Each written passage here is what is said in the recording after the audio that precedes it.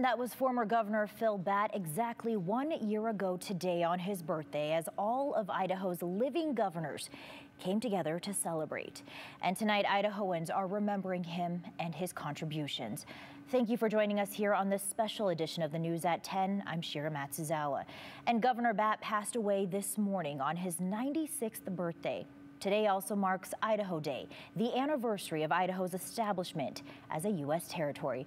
Jude Binkley joins us now with a look at the former governor's life. Jude. Sure, Governor Batt served as Idaho's 29th governor from 1995 to 1999. And during his political career, he also served as a legislator, lieutenant governor, and Idaho Republican Party chairman. Throughout his life, Governor Batt had a reputation of being a champion of human rights.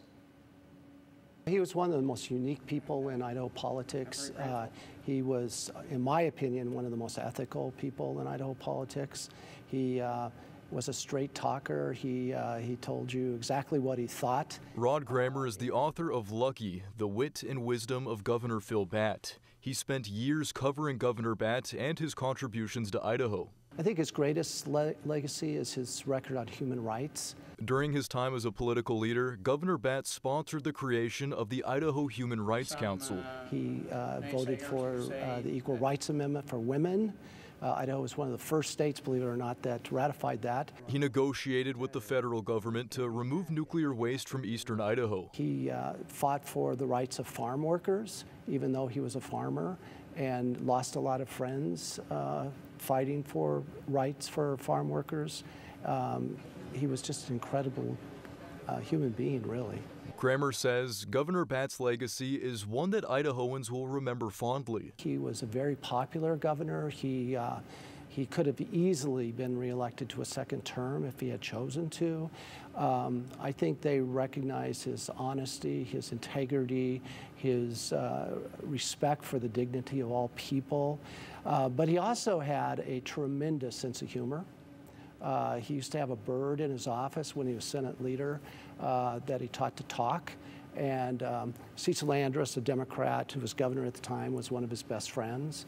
And he taught the bird to say, "Cecil is silly." Outside of his sense of humor, Governor Batt was also a jazz clarinet player, a writer, and a mentor to many political leaders. On Saturday, Governor Brad Little ordered flags to be lowered in honor of Governor Batt. In a statement, Governor Little said in part, Governor Phil Batt was the epitome of a public servant, having served as governor, lieutenant governor, and senator. His legacy is distinguished by his unrelenting human rights leadership, determined fiscal conservatism, and enduring love of Idaho. Lieutenant Governor Scott Bedke also issued a statement which said, a man of fairness and decency, Governor Batt served our community with a commitment to protect our lands, fight for human rights, and ensure fiscal responsibility. To honor his legacy, the Wasmuth Center for Human Rights' new education center will be housed in the Philip E. Batt building. He was the leader of human rights in the state of Idaho, especially politically. And I think that honor of having the building named after him at the Wasmuth Center is a tremendous honor and one that he richly deserves. Governor Batt's body will lie in state at the Capitol, and flags will remain lowered until he's laid to rest, which will be announced at a later date. Details on how the public can pay respects will be provided from the governor's office. Yeah, he definitely leaves quite the legacy here in Idaho. All right, thanks, Jude. And more reaction is pouring in tonight. Senator Jim Risch, who is also a former governor, released this statement, which read in part, Phil Batt was a close personal friend to both Vicki and me and one of my earliest mentors in the state Senate, and he was a titan in Idaho politics and cared deeply about our great state. He went on to say Phil set the course and is responsible for the Idaho we know and love today.